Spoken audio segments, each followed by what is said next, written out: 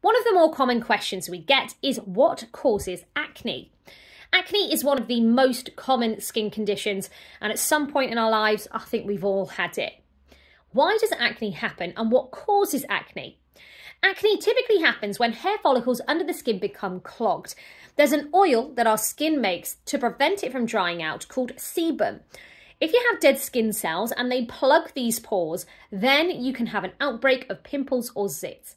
There are some other things that can trigger acne, like hormone changes, which makes your skin greasy, oily cosmetics and hair products, especially if you don't clean them off, certain drugs like estrogen, steroids, testosterone, etc., heavy sweating, humidity, and excessively touching or rubbing your skin.